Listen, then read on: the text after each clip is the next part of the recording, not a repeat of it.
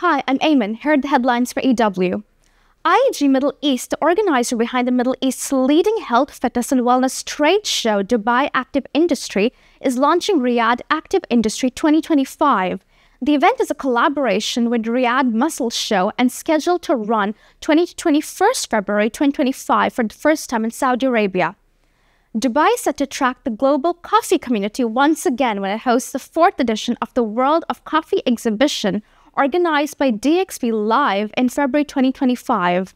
The event will take place 10 to 12 February.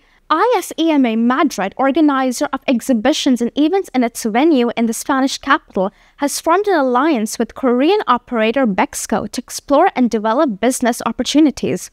The GES-owned event manager platform, Visit, has appointed Richard Callias to the new role of European manager. M.I.C.E Stuttgart, India mourns the loss of MD and CEO M.I.C.E Stuttgart, has announced with profound sadness the sudden passing of its managing director and CEO Sachin Patel on 21st May 2024. Statements from the company pay tribute to the passing of Mr. Patel. That's all the headlines for this week. Click the links to find out more.